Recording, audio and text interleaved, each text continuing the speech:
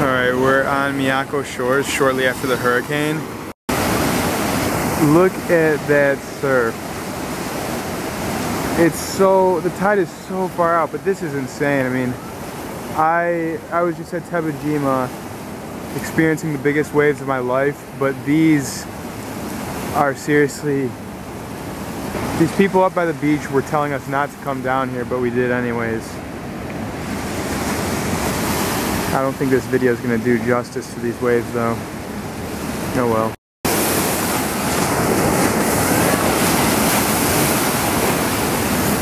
That is a big wave.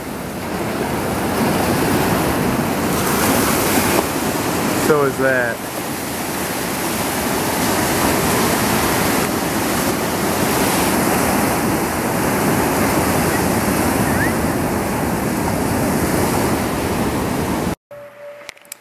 How's it going? I told you that I would update you for my last video, so I wanted to talk more about my farm. I'm having trouble uploading these videos though. For like the past 3 days, I keep trying to upload, and you can see here, it just gets stuck at 1%.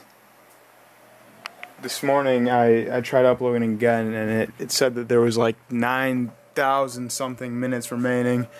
So I canceled that and I just uploaded another one. Hopefully my next vlog will be able to upload. I don't know why it's not working. The internet here is pretty good, so yeah, we'll see what happens with that. But continuing on where I left off, after giving you the tour of Matsumoto-san's farm. Yeah, Matsumoto-san, he's a good guy. He's super kind and friendly, like all of these hosts are, and he's got a really interesting story. Anyone that's friends with me on Facebook may or may not have seen the post that I made about the concern that I had for the radiation affecting the world, because it is, and you know, I'm concerned for my health many times when I'm here. Well, the reason that it's interesting, or Matsumoto-san's story, is because he only about 1.5 years ago was living in Tochigi, which is an area very near to the Fukushima Daiichi prefecture, and yeah, he was like an engineer there. He would like test welds and stuff for Honda. He had a pretty good job, and he realized that the government wasn't being honest, and he didn't feel that they were doing a good job. So somehow he came across this opportunity. He found like a business partner, and they wanted to start up an organic farming operation here in Miyakojima, and so he decided to quit his job and totally change his life. So he brought his wife, his daughter, and son down here, and they started up their tropical fruit farm and sugar cane on May of 2012. So this has been a really cool experience, just hearing what he has to say about all that, as well as the fact that he's like new and learning still as I'm going.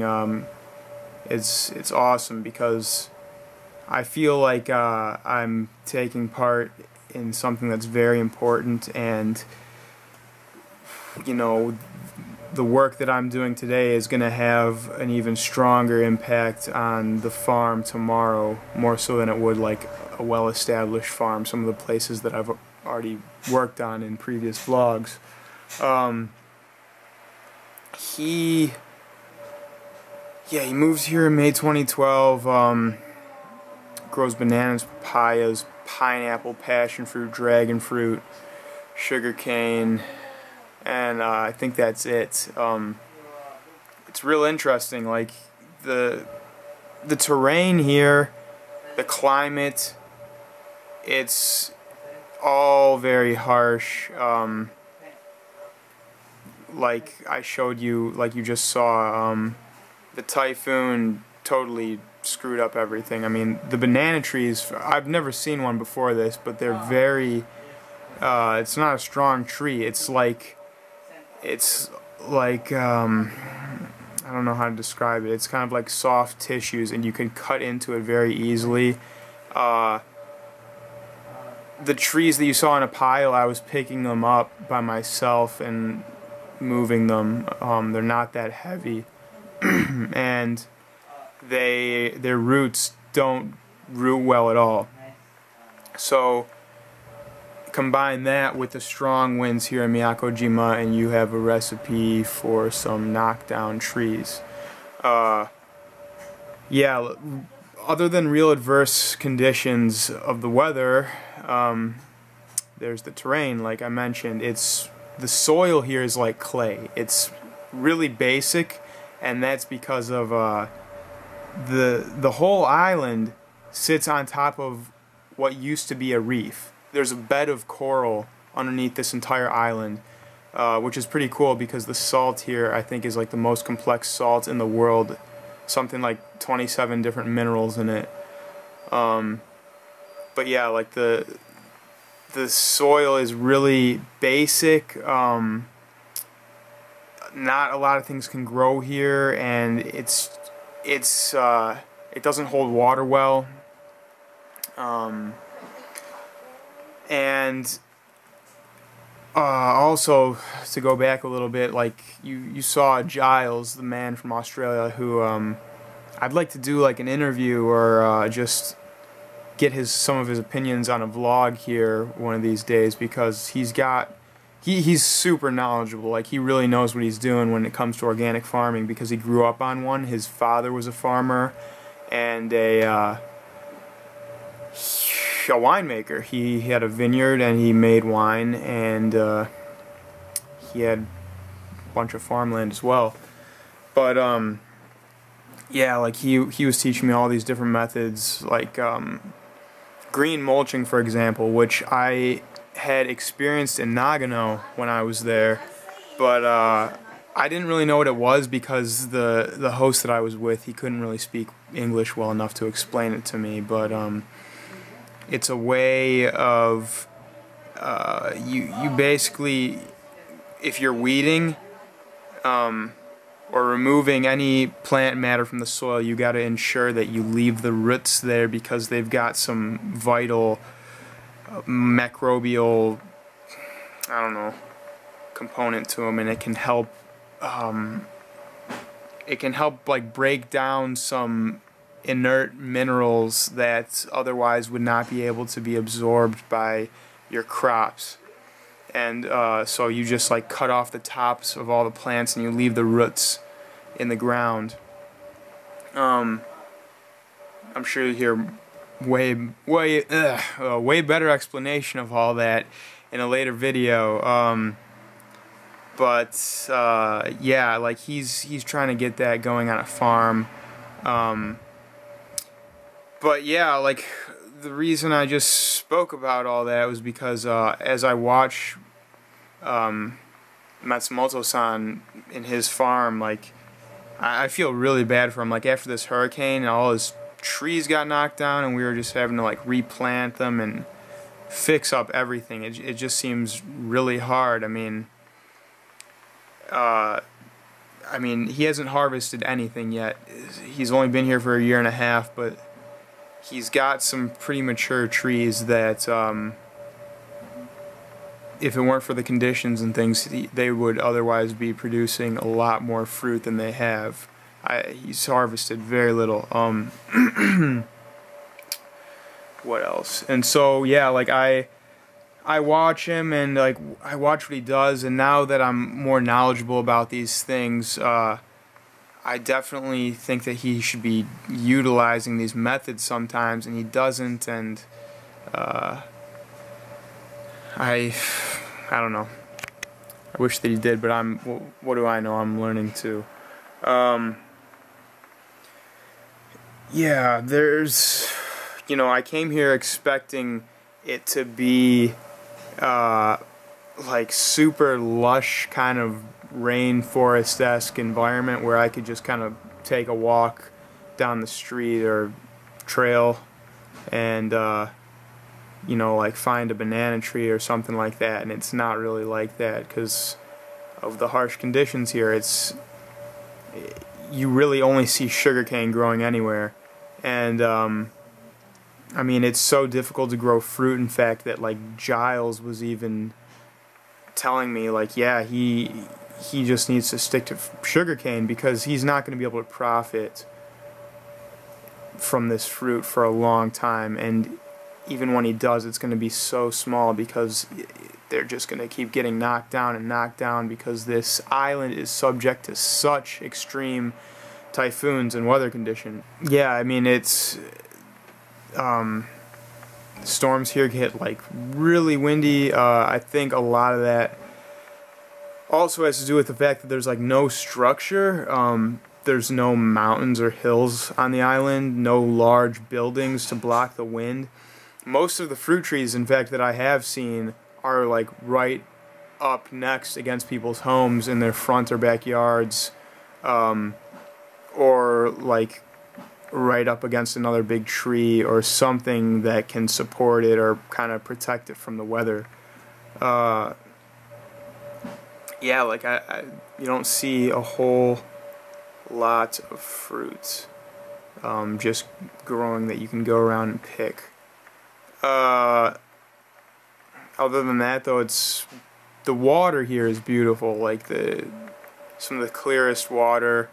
Yeah, today we went snorkeling and it was the best day so far. We've been going in the ocean every day, and I think we're gonna do that every day because Matsumoto-san said that he goes in the ocean every day, which that's another thing I think is awesome. Like all the people I've been with so far that live near the ocean. Oh, there's an ant right here on my camera. What the heck? All the people that live by the ocean so far like really take advantage of that. I feel if it were myself or like some other people I know, they'd get like sick of that, but these people really know that and they take advantage of it. Like, you know, he's thinking people come to this place to vacation, they pay money to come here, why would I not go out and enjoy the beautiful nature that surrounds me on a daily basis? Yeah, it's really nice. And since the typhoon rolled through, I mean, the water was pretty murky for a while, but these last few days it's been real beautiful, and I guess it's gonna. He said that. He said that I haven't seen anything yet, so we'll see what's in store. It's real nice. Like I enjoy being done with work early. You know, he gets right down to it though. He picks us up at 5:45 and we are working at 6 a.m.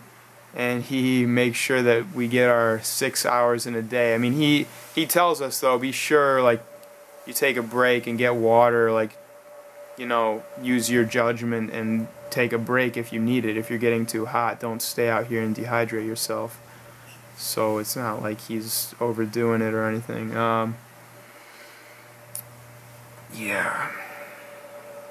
Yeah, but I mean, it's great so far.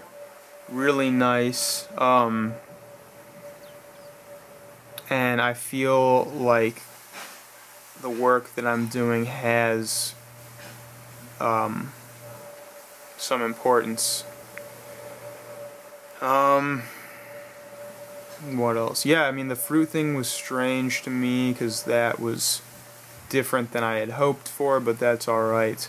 I mean, even when you go to the grocery stores, like, fruit's not cheap, and I thought it would be because we're pretty near it here, but it's not the case. I've been trying to eat dragon fruit because that is something we don't have back home. That actually, dragon fruit is cheaper here than, if I can ever get it in the Chicagoland area, it's definitely cheaper here, but still it's not cheap enough that I'd be like eating a ton of it every day. Yeah, another former woofer, actually, this Kuki-san, 31-year-old dude. He used to live in Tokyo. He was like vacationing here or something, and he found Matsumoto-san and ended up working for him. I guess during the time that he's been working here and living at Miyako, he met like a girl from India or something, and she was into yoga. Since then, he's gotten into yoga, and he put in his 1 month's notice very recently to Matsumoto-san, so he's going to be leaving like right when I'm leaving, and going to India to pursue yoga and this girl that he met. So yeah, Matsumoto-san's going to be hurting here. I mean, I hope he's not, but I feel like he might be. I don't know who else. I haven't seen any other help other than woofers and Kuki-san. Feel bad for the dude because he's really nice, and life ain't easy for him right now. He's been through some real adverse stuff, but he's real positive about it. I mean, I said I commented on like the loss of his trees after the typhoon and stuff, and he said something like, "Never sorry, Tyler." You know, people go through way worse stuff than we do on a daily basis. So, alright, check this out. I was taking my vlog, I kept hearing this like little bang up above me. There's all these geckos that come into our guest house somehow, but we don't mind because they eat the bugs.